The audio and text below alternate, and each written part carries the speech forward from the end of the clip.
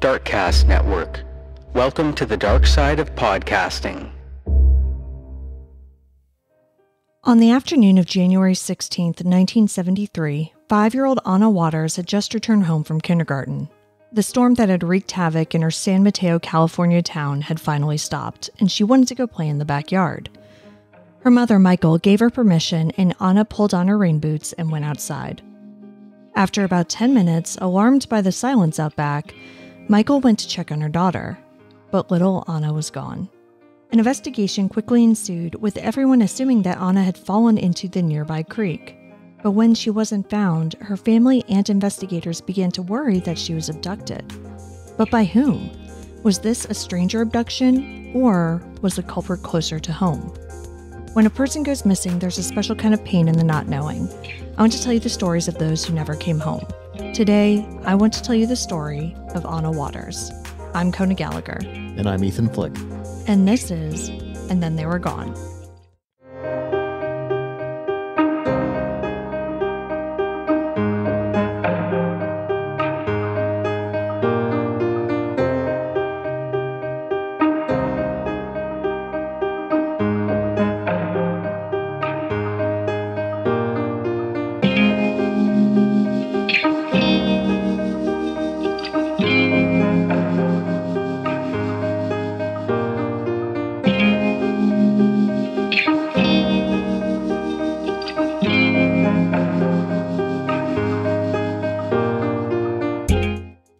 Welcome back, everyone. Welcome back. All right. So right off the bat, we want to thank you for joining us once again, even though the timing of it is a little awkward. So we do want to address that this episode is being released on a day that we do not normally release episodes. So you can consider it late from last week, early for this week.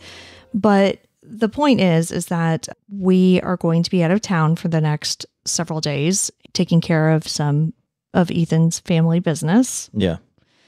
So we're going to be up in Pittsburgh, and we wanted to make sure we could get this out. But basically, that's kind of been messing with the schedule here a little bit. So we do apologize, and we hope that you'll just bear with us, and we'll get back going as soon as we can. For those of you who don't know, I'm Kona. And I'm Ethan. And we're the husband and wife team behind this podcast. Each week, as much as possible, I tell you the story of an unsolved missing persons case. Ethan doesn't know anything about the case going into the episode, and he is here to provide his reactions and questions in real time, hopefully asking some of the same ones you have at home. Now, this week we've got an older case, but it's a doozy. We're talking about a wannabe cult leader, numerology, reincarnation. It's a 1970s California starter pack. Yeah, everything from the 70s. Yeah, basically. Before we get started, though, I want to give a shout out to the newest folks who have joined us over on Patreon. So thank you very much to Rebecca S. and Eric P. We really appreciate your support. Thank you guys so much. And as a reminder, you can get these episodes ad-free by subscribing to our Patreon at any level or by subscribing on Apple Podcasts. So with all of that out of the way, let's get into the story of Anna Waters. Anna Christian Waters was born on September 26, 1967, to Michaele and George Waters.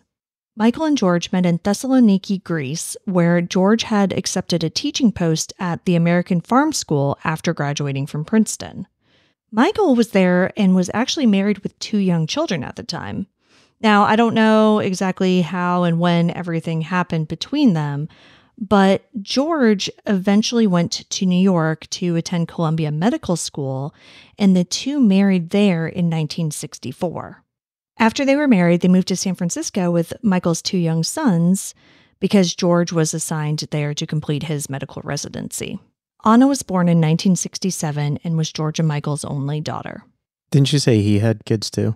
No, just her. Just her. Yeah, he was just a teacher who had just graduated college. He was like 22 or something when they met. Yes, so they met in Greece and then ended up back in New York. But she was married with kids. Gotcha. When they met.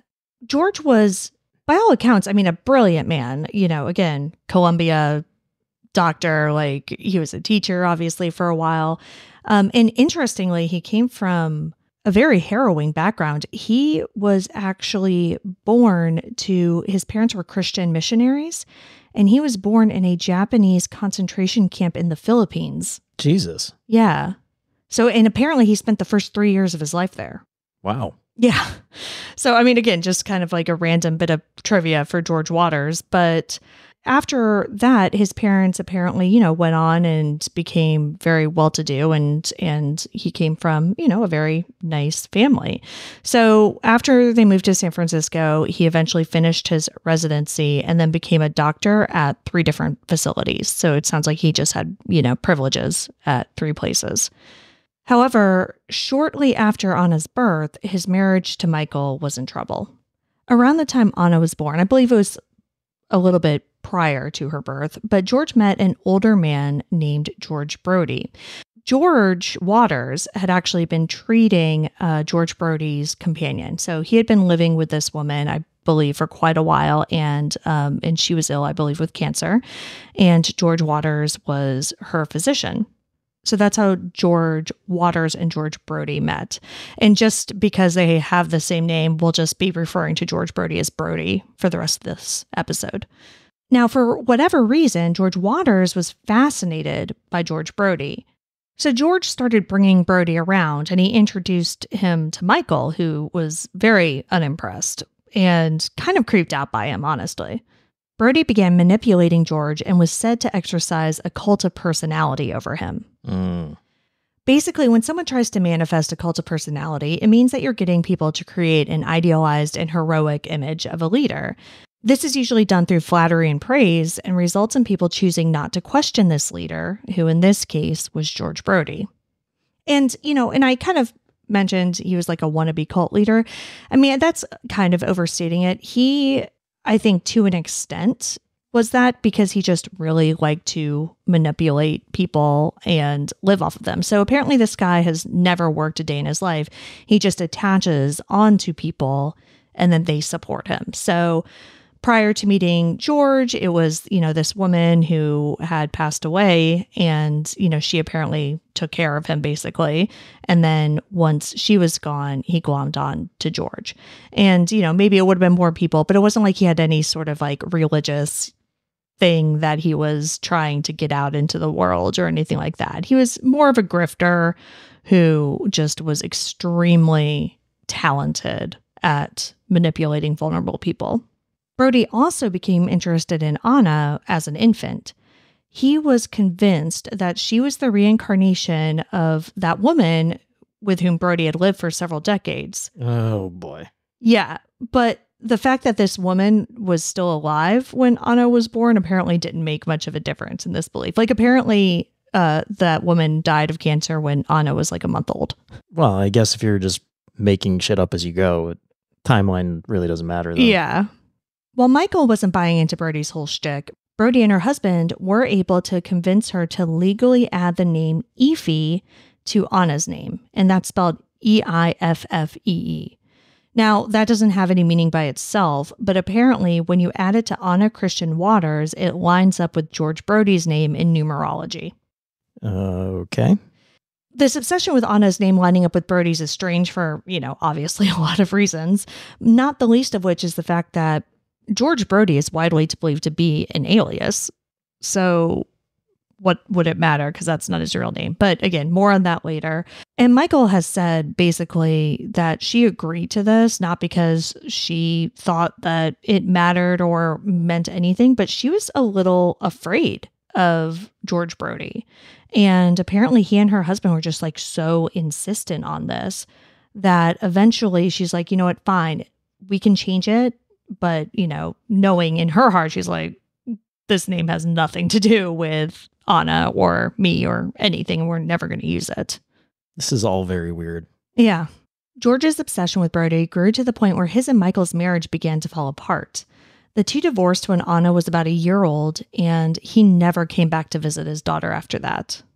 Yikes. Yeah. Now, a lot of the information I'm getting for this episode comes from a 2005 Web Sleuths thread in which Michael came on with a person she was working on her daughter's case with named Doug French. He went by the name Dr. Doogie online, and Michael went by the name Anna's mom on Web Sleuths. The two of them were there to basically give all of the information they had in hopes of crowdsourcing the investigation, which at the time had been going on for over 30 years. Doug French apparently knew the family somewhat when he was 12, 13. He was friends with one of Anna's brothers. And he had been over to the house for dinner, a couple times or whatever, but lost touch with the family. And then as an adult, rediscovered this case and then contacted Michaele and then has worked tirelessly for years to help her get answers. And you said he's a doctor, or that's just... No, that was just his name. I don't know what he does for a living, but yeah. According to Michaele, when their marriage fell apart and George moved out, he systematically began severing ties with all of his friends and family, not just his daughter. And this would usually happen after he would introduce them to Brody, and Brody wouldn't approve of them. So you see that a lot in situations like this, in cult situations, or even just abusive partner situations. It's just isolating them from family and friends.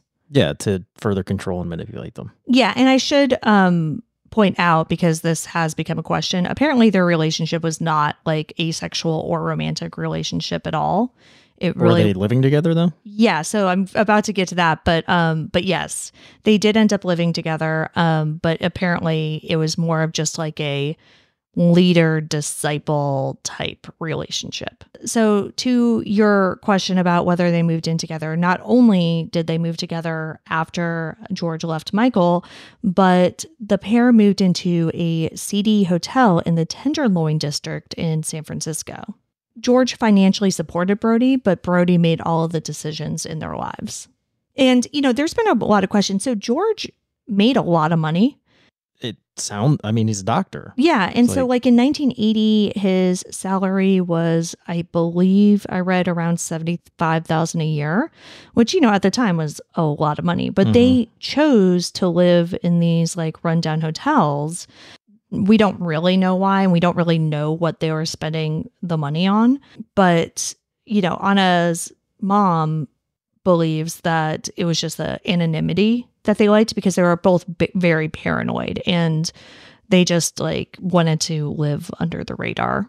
Though he continued to work as a doctor, George was becoming increasingly unstable. He would call his family and demand money from them and complain about the amount of child support he was paying for Anna. He grew paranoid and would make unfounded accusations against family and friends. Within a few years of his divorce, George was diagnosed with paranoid schizophrenia. His family was concerned for his safety, but opted not to have him committed, as that would cause him to lose his medical license. And when I mention his family, I'm talking about his parents were still alive. They were living in New York, though, and he did have siblings, and I'm not exactly sure where they lived, but he was at times, isolated from them, disconnected, but then would still be in contact, demanding money and things like that. Gotcha. But not from Michaele. Right. No, she said that she never really talked to him at all after their divorce. They would kind of communicate through lawyers for things, but yeah, he never called to ask about Anna, even prior to her disappearance, just in general. And Brody, even though he had been obsessed with Anna, hadn't made any or attempted to make any contact. No, not at all. Okay. As her ex-husband deteriorated, Michaele tried to move on with her life. She met a man named Joe Ford, and the pair married. Joe quickly became the father that Anna didn't have and considered her to be his daughter. January 16th, 1973 was a Tuesday. Anna's stepfather Joe was in the construction industry, but the area where the family now lived, near Half Moon Bay in San Mateo County, California, had been hit by an intense storm, so he came home early that day. By the time Anna arrived home on the bus around 1 p.m., however, it had stopped raining. The kindergartner came home, changed out of her school clothes, and put on jeans and a t-shirt. She asked her mother if she could go out and play in the backyard, which was fenced in. Her mother agreed, so Anna pulled on a pair of oversized black rubber boots and headed out. Around 2:20 p.m., and the timeline of this has always been very basic. I was able to get more of a broken down timeline, and it sounds like in the hour or so that Anna was outside playing, she was kind of coming in and out, basically. So they had what they called a sleeping porch on the house. So Michaele said that she like heard Anna out there at one point, like talking to the cats, and then Anna came in at another point and went back out. So it wasn't like she left at 1 and nobody heard from her or saw her for over an hour. Gotcha. You said the yard was fenced in. Yes. Is there a gate? Yes, and the gate was often left open. Okay. And it sounds like even if it wasn't left open, Anna could get out on her own. So around 2:20 p.m., according to Michaele, it had been about 10 minutes since she had like heard Anna outside. So she just, looked out back to see what she was doing and didn't see her daughter.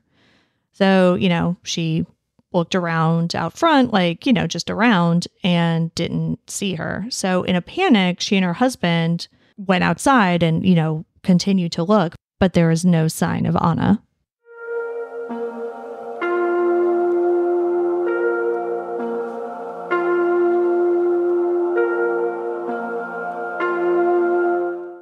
Michaele quickly called the sheriff's department, and they responded within a half an hour, arriving around 3:15 p.m. At that point, Michael's biggest fear was that Anna had wandered down to the nearby creek and fallen in. Because of the severe storms, the water was high and running fast, and she was terrified that her 5-year-old daughter had stumbled and gotten swept away. When sheriff's deputies arrived, they sounded a siren in hopes of getting Anna's attention. Okay. Like from the car? I don't know. They just said it was a siren. So I picture like, those big sirens that we used to like have here in town for the volunteer. Like an air raid siren? Kind of, but for us, it was like for the volunteer fire department, like before cell phones and stuff, like they would sound a siren if they needed assistance. Yeah. So I don't know, or if it was just police cars, but there was a siren. And when that didn't work, they began to call in reinforcements. The area was searched on foot, and they eventually brought in helicopters, riders on horseback, and divers for the creek. Police, of course, also questioned the neighbors to see if anyone had seen anything out of the ordinary prior to Anna's disappearance, and a few of them had.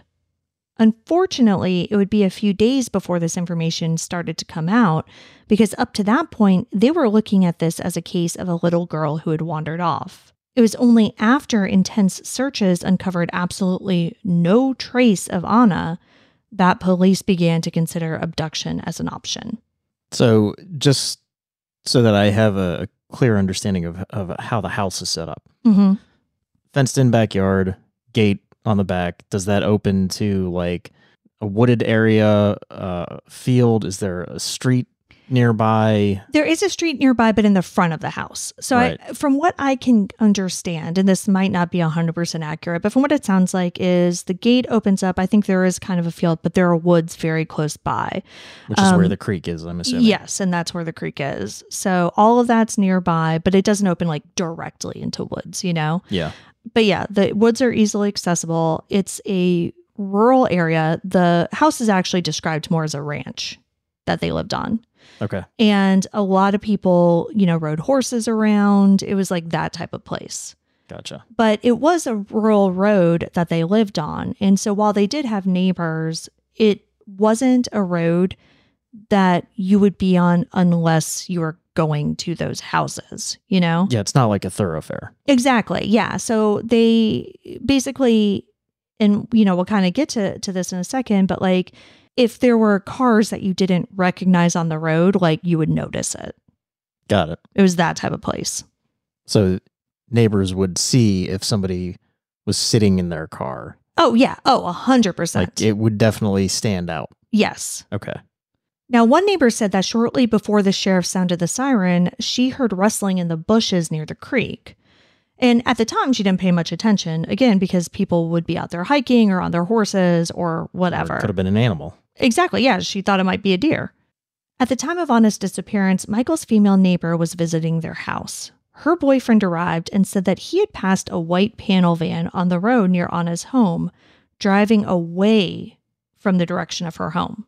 The van had a young man and an old man in it and seemed out of place to the boyfriend, but again, he didn't think too much of it at the time. But he said that it was weird. He said that the people were like overly friendly, even though they were complete strangers. Like they smiled and like waved out the window to him, which he just thought was a little weird. But this isn't anything that he like mentioned at the time. You know, he didn't get to the house and go like, oh my God, I saw these two weirdos in a van. Yeah. It was later, I'm assuming, when police were when questioning. Yeah, absolutely.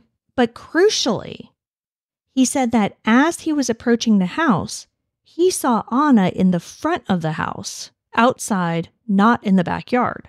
And this is after the van had already gone. After the van, yes. Okay. And he's sure about that timeline. Yes, because he said that as he was driving to the house, like he saw the van, and then when he got to the house, he saw Anna out front. Out front, yeah. And he said hi to her and went in. But that puts her away from the creek on the street. Right. Well, not on the street, in their front yard, but yes. Yeah, sure. But closer to the street than the creek. Correct. Yeah. And this apparently was just a few minutes before Michael realized that Anna was missing. This part has been reported extensively, but Michael talks about it on Web Sleuths. She believes that Anna may have been going out front to check the mail because she had seen another neighbor with their mail. Now, the mail, that day's mail hadn't come yet, and the neighbor who Anna had seen was looking at the previous day's mail. But apparently, like, going and checking the mail was something that Anna had done a couple times before. So she thinks that that's why Anna would have been out front. Now, police extensively interviewed both the neighbor and the boyfriend who saw her because, you know, at this point, he was like the last person to see her. Right. But police don't believe that they had any involvement. And Michael has said that she's talked to him many, many times. He kept in touch over the years because he felt terrible because he realized he was like the last person to see her. Yeah. And, you know, he helped with the searches. He still lives in the area. Like, you know, there's nothing sketchy about this guy at all. The police eventually classified Anna's disappearance as a possible stranger abduction, though it didn't really follow the pattern of most stranger abductions. Anna wasn't near a school or playground or another public place where these people tend to look for victims. Her road wasn't heavily traveled, which is why those two men in the panel van stuck out.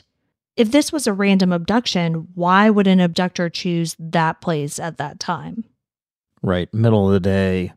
On a street where people would recognize people or see a person in a car as being out of the ordinary, strange car. And people are clearly going in and out. Like, people are around because, you know, she had her neighbors visiting. Like, the other neighbor was out checking their mail. And I think had actually gone to visit with Michael earlier in the day. People were around, you know? Given that scenario, aside from the panel van, did any of the other neighbors see any other vehicles that were out of the ordinary? Not that I've seen. That's really the only one. So after her daughter's disappearance, Michael says that she walked the school bus route and saw that there were several places where her home could have been watched by someone without them being seen.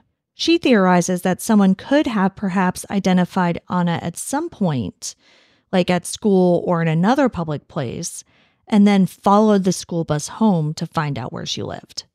So if it was a random stranger abduction, she doesn't believe that it was a crime of opportunity. Like, they just happened to be passing by and saw her daughter outside. Right. She believes that it had to have been a little bit more planned than that, which I think makes sense. Given the makeup of the neighborhood, I mean, that does make sense that somebody would be watching her. I don't know.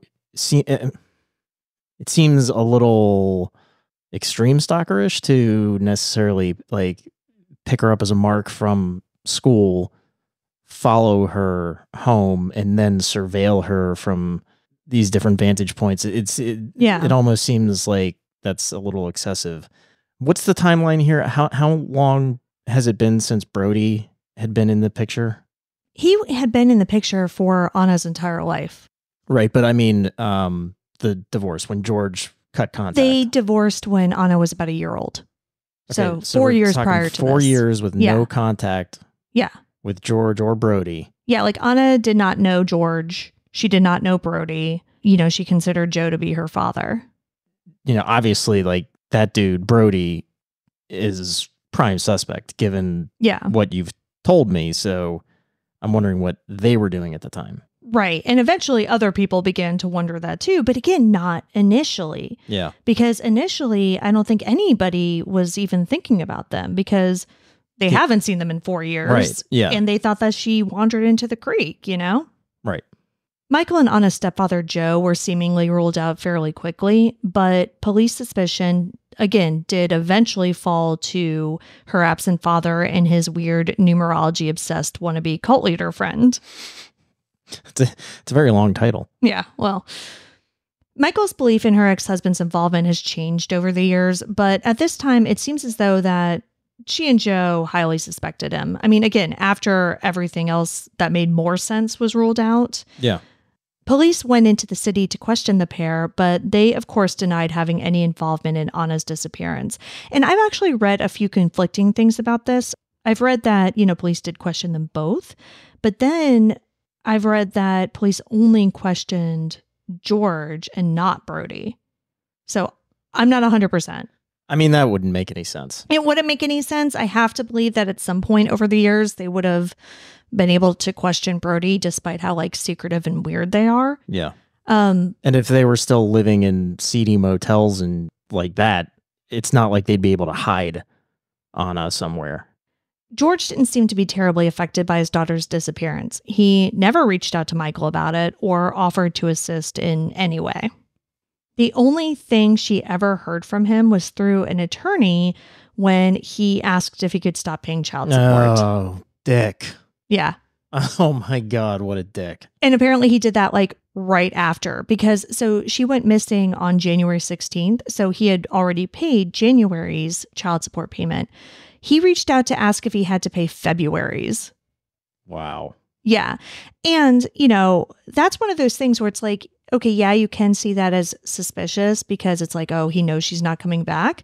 But I think this guy was really just a dick. So I can also just see it from that perspective as well of him just not wanting to pay. And that also could have been something that Brody dropped in his ear too. Oh, absolutely. Yeah. And the issue of child support had always been contentious, even though he paid very little in child support. It was just always a problem for him. Now, I don't know how intensely the police actually went after George, but Joe, Anna's stepfather, wouldn't let it go. He followed George and Brody for years, doing his own surveillance. The pair acted paranoid and seemingly figured out that they were being watched and often used evasive tactics while they were out. At times, they would use fake names at hotels or have multiple rooms registered at once. And again, it's hard to ascribe motive to this, right? Did they actually have something to hide or... Well, I mean, he was diagnosed paranoid schizophrenic. Exactly. So is this just... who they are. Yeah. Right. A few years after Anna went missing, Joe mailed George a letter accusing him of having something to do with Anna's disappearance. He then rented the room next door and listened through the wall so he could hear George's reaction. This is very No Country for Old Men.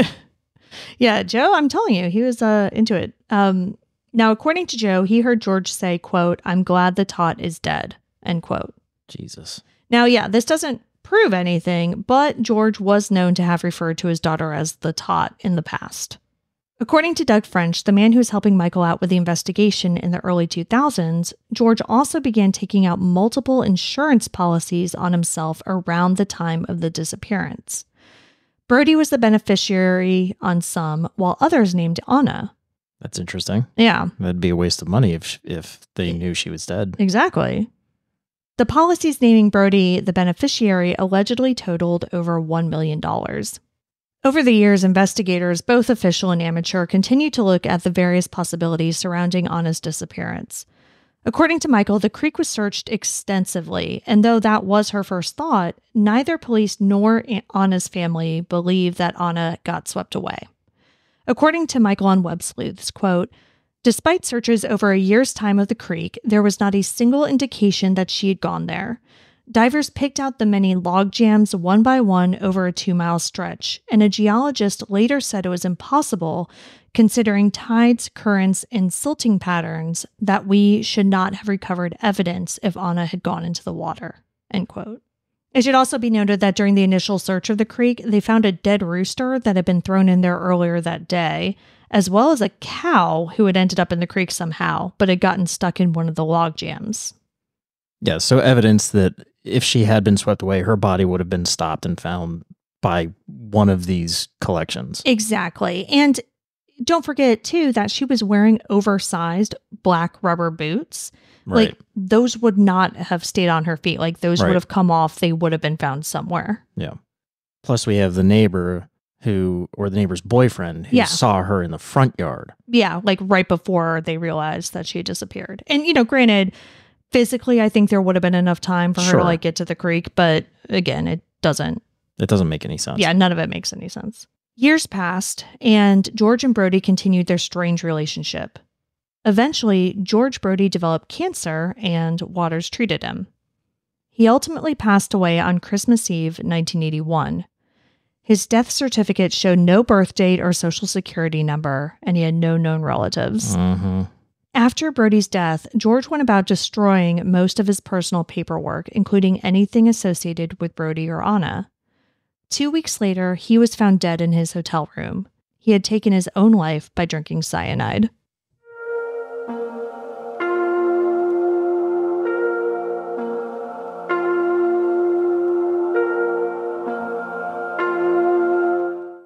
Cyanide. Yeah, this is really kind of an aside, but apparently he had become obsessed with this because, like, that was how a lot of Nazis ended up killing themselves after the war. And he apparently, like, wrote a letter to one of the widows of, like, a Nazi soldier asking her about the, I don't know. It was bizarre. But yes, he drank cyanide. You would think, being a doctor, he could come up with, like, less painful ways to go. Yeah, but no, that he just had this weird obsession about that. George's brother was listed as next of kin, and he got most of his belongings. Michael did, however, end up with a box of paperwork from the hotel room that, hadn't been destroyed, that she has dubbed the box from hell. She has spent years digging through the bills, photographs, and other detritus in hopes of finding clues to her daughter's disappearance. And that's how we know about this, like, letter and his, like, weird thing with cyanide, because that was apparently in there. Yeah. Michael has said many times that she truly doesn't have a gut feeling about what happened to her daughter that day, but she does express doubt now that her ex-husband had anything to do with her abduction, simply because she believes he was too mentally ill to pull off something like this. Well, yeah, mentally ill to pull anything off like that, but also no evidence, like, where did she go? Yeah, I mean, that's the thing. There has been absolutely no evidence of anything. Right. The only, quote unquote, like, evidence that we have is that many people believe it was impossible that she drowned in the creek. Right. Like, that's kind of the only thing that can really be ruled out. So one theory, however, is that while George and Brody would not have been able to abduct and hide Anna, which you mentioned earlier, perhaps they worked with parties unknown, and they are the ones who physically took her. This, of course, is just a theory along with, like, a million other theories that people have had about this case. But a revelation made by one of Anna's brothers decades after her disappearance does lend some weight to it. In that long Web Sleuths forum I mentioned earlier, which is just one of many dedicated to different aspects of Anna's disappearance, Michael mentions an incident that her son had only recently told her family about. And I believe she made this post in, like, early 2006, and she said that she had just heard it for the first time over Christmas, like when they were all together. Her son eventually came to the forum himself and wrote out what he remembered. What he's about to describe took place approximately a month before Anna went missing. Quote, "It seemed like the middle of the day. Maybe it was a Saturday or Sunday. We used to like to walk toward the end of the canyon down the road heading east. The house where we lived was about 1.5 miles from the end of the canyon. We were approximately a quarter mile from our house when a car passed us and pulled in front of us about 25 feet. Saturn the dog barked at the car as a woman wearing a loose-fitting white shirt with embroidery on it and long dark hair opened up the back door. She spoke to us from within the car, a 4-door American sedan that was dark green or gold. Somehow I remember it was a Chevy Impala late 60s. It was not new. I know cars pretty well. I thought it had the old-style Washington plate, white with green letters. I can't be sure about that." When we got the dog settled down, she made small talk and addressed Anna primarily, I believe. I answered for her, but she continued to address Anna with small talk and questions. Do you live here? Where do you go to school? Do you walk down the road often? At that point, she asked if she wanted us, I can't remember, to ride to the end of the road with her. This creeped me out sufficiently to turn our party around and head back home. The woman closed the door and the car scooted off quickly toward the end of the canyon. I don't remember if and how I relayed this story at the time to my parents." End quote. No idea about the other occupants in the car? No. Because she opened the back door, he said. Yeah, it sounds like she was sitting in the back. Right, so there might have been two people, obviously driver, but could have been one more in the passenger seat. Mm-hmm. Interesting. Yeah, according to Michael, she had never heard this story before. And, maybe it is a coincidence, but the fact that Anna disappeared shortly thereafter makes it pretty difficult to believe that the two events are unrelated. Yeah, but then it comes back to the same thing. This is middle of the day. People are out in the neighborhood. An unfamiliar car, unfamiliar people. I mean, how likely is it that that would have gone unnoticed? But it does fit in with something else that Michael has said. Quote, "Her father had joint custody, though he never had used it for a visit. Both of them," meaning Brody and George, "had an elaborate and paranoid, to my mind, idea that she should be removed from our family, and this was expressed a number of times." End quote. What does that mean, removed from the family? I don't know. That even though George wanted joint custody, never used it, he and Brody both just had this weird belief that Anna should not be with Michael and their family. Hmm. But I don't know why or anything else. But she said that, he had expressed that numerous times. And I find it so fascinating that despite making no effort to see his daughter, that she was still obviously on both of their minds. George and Brody clearly didn't believe that this child fit into whatever their weird lifestyle was, but maybe their delusional beliefs included feeling that she should go to someone else. Mm. The absolute lack of clues and evidence in this case have obviously haunted Anna's family for decades. Joe seemingly became obsessed with finding answers and also joined the Web Sleuths forum, despite the fact that he and Michael divorced many years prior. Whether George and Brody were involved in Anna being taken or not, Michael does believe that Anna could be alive out there somewhere, and they have investigated many women with sketchy pasts who believed that they could be Anna. On the flip side, they've also investigated several Jane Does that could also have potentially been her. Michael and at least one of her sons has also submitted their DNA to various ancestry sites in hopes that an adult Anna or even Anna's children are out there and may submit their own DNA sample. While there have been no hits so far, when we record this in 2024, those who love Anna have not given up hope. This is one of those cases that truly anything could have happened. And so Anna very well could have been out there somewhere all this time, leading what she thought to be a perfectly normal life. Right. Because, she was only 5 when she went missing, and you lose a lot of memories prior to that age. And so she could have been abducted and then eventually just believed in whatever new identity she had. Right. And I think it is unlikely that it was just a random stranger abduction, but it's hard also to ascribe blame to George and or Brody because, yes, they were completely, nuts. Yeah. Not to be insensitive to people with mental health issues. People have mental illnesses all the time. That doesn't mean that they're going to abduct and hide a child, you know? Right. So that could just all be a coincidence, right? Yes, she went missing and she also had a father who lived a bizarre lifestyle in San Francisco with a creepy cult-like man, It's hard to say, which is why this case has been unsolved for so long. Yeah. Michael has also worked tirelessly to keep Anna's story alive. In addition to her extensive posting over the course of years on Web Sleuths and other forums, she also wrote a book called Searching for Anna, in which she talks about her daughter and details the circumstances of her case. It's available on Amazon, and you can find the link in our show notes. Joe Ford, Anna's stepfather, passed away several years ago, but in a post on Web Sleuths, he spoke about how talking about Anna and having other people involved in the investigation was cathartic to him. Quote, "The circumstance of Anna's fate, be it by the hand of God or mortal, is the single most inexplicable event that has happened to me in my lifetime, and the most devastating. It is a heart-wrenching mystery.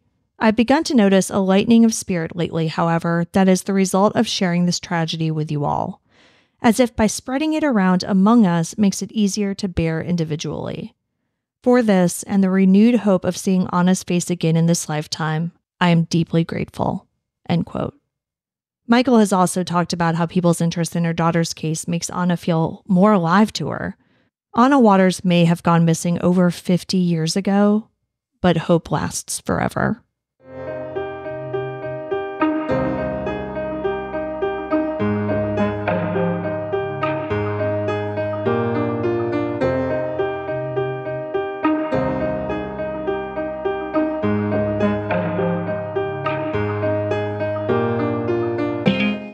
Anna Christian Waters has been missing from Half Moon Bay, California since January 16, 1973. She's a white female with blonde hair and brown eyes. Anna has a mole on her cheek and dimples on her face. She was last seen wearing a blue and white striped t-shirt, blue jeans, and black oversized rubber boots. She was 5 when she went missing. She would be 56 today. Anyone with information regarding Anna Waters' disappearance is asked to contact the San Mateo County Sheriff's Office Missing Persons Unit at 1-650-364-1811.